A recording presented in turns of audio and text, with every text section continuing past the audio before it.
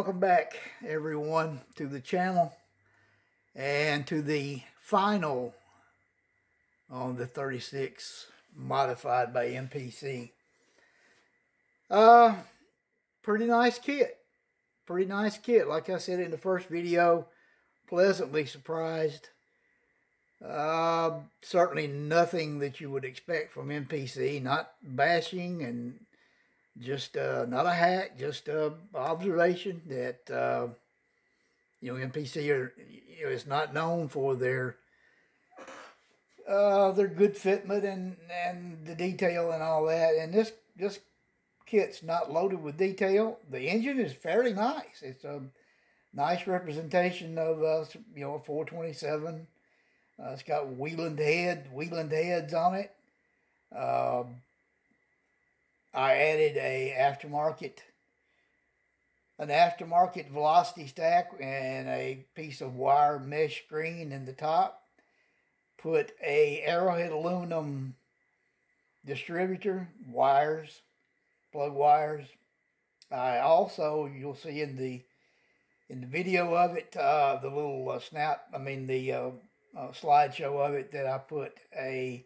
Now, the one thing it does not come with, I wish it did, was radiator hoses, a radiator hose of some sort, or anything that would give the representation or the illusion, or not the illusion, the representation of a radiator hose, at least a top hose, if nothing else. And so I did a radiator hose with crimp tubes for the connections and pony bead lacing rubber tubing with a wire insert for the radiator hose. And it probably not to scale, but close enough for government work.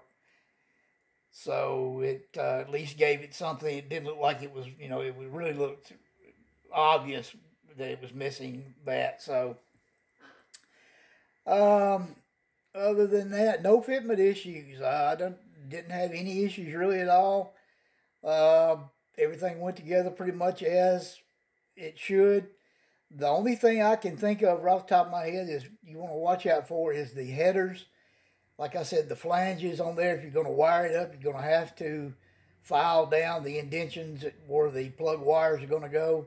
You have to do that, and you have to make sure your headers and the flanges are flush against the heads, or else the headers will ride too high and your side bar, this bar that's on the side of the car, will be interfering. The headers will be up here where the bar goes in, and you won't be able to. I had to move this one down just a little bit. Yeah, I had it actually had it installed a little bit high. The bottom side, I couldn't tell. The bottom side was not touching the head, so I took it off and reinstalled it flush against the head, and that took care of all that.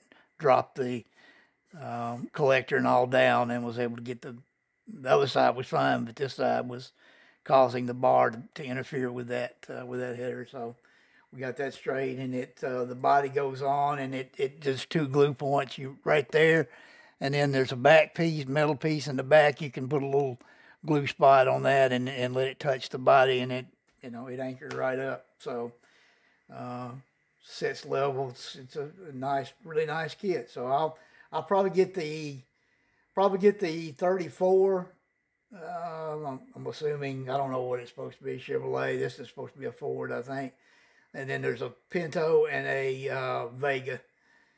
I don't know. Well, we'll see about those two, but I'll definitely be getting the kind of the sister car to this one here. So, all right, we'll run a slideshow by you here and let you check it out, and I hope you enjoy it. So, for your consideration, the 36 modified by MPC.